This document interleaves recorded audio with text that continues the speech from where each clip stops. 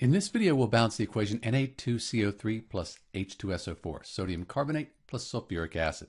Let's count the atoms up on each side of the equation. 2 sodiums, 1 carbon, 3 oxygens, plus, we'll count these 4 here, so we have 7 oxygens, 2 hydrogens, and then 1 sulfur.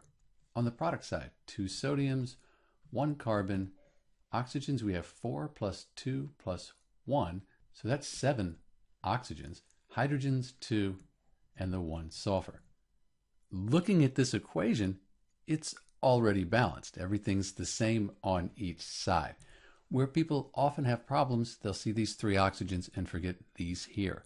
Or on this side, you have 4 oxygens plus 2 plus 1. That gives you 7. You have to count all of the oxygens. But that's it. That's the balanced equation for Na2CO3 plus H2SO4. This is Dr. B, and thanks for watching.